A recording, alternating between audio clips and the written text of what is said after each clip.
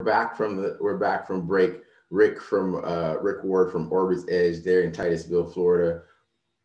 In our last segment, I wrote this note because when you have photos of what changes, images, and you can ask either your lowercase AI what changed, you're finding what you're not looking for while you're not looking for it. That's how I translated that out. I was like, No, that's it. That's it. I mean, if you want to go back to Don Rumsfeld talking about your unknown unknowns, that's it.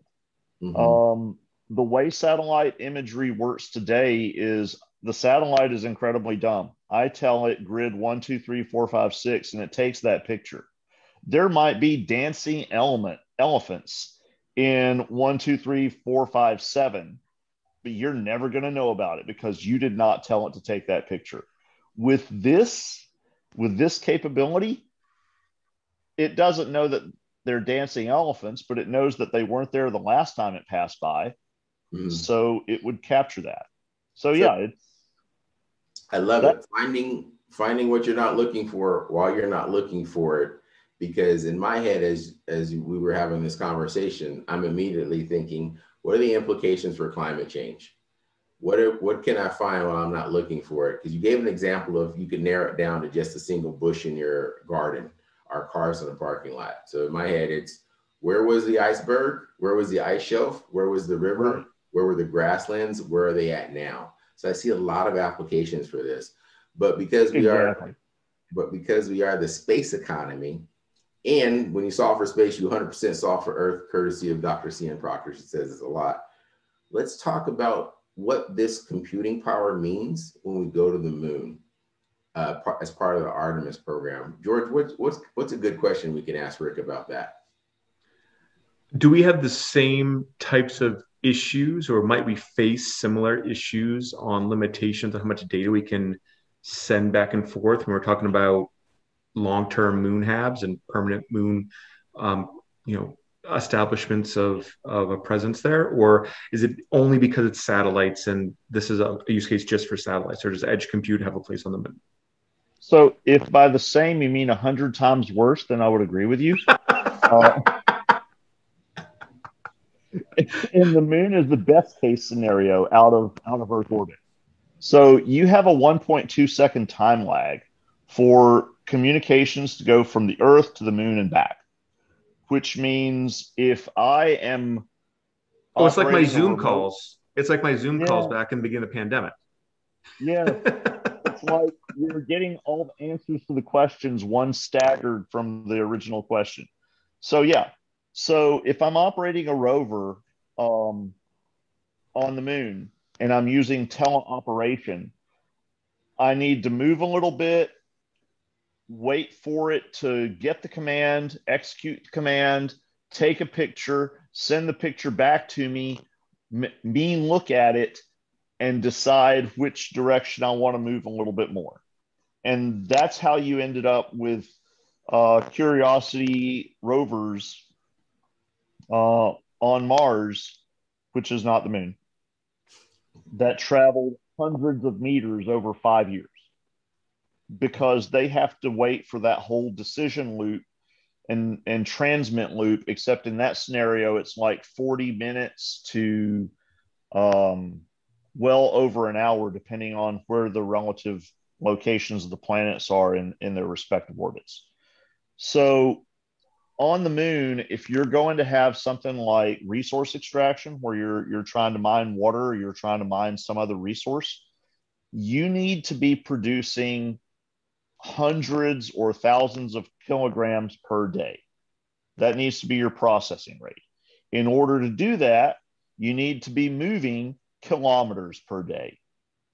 And you can't do that without on site compute. It needs to go from all those same processes I just described, they need to happen except with meters or centimeters of distance instead of hundreds of thousands of kilometers of distance. I love it. I'm thinking of there's some sci-fi nerd out there right now who's saying there's a quantum entanglement solution for that. But before we get to that moment, I know that OrbitsEdge is always on the cutting edge of computing, not only in low Earth orbit or near Earth orbit or Earth orbit, but also for as we head off further into space. So as we wrap up here on the space economy, George, I'm going to give you the final question or our shout out. So the floor is yours.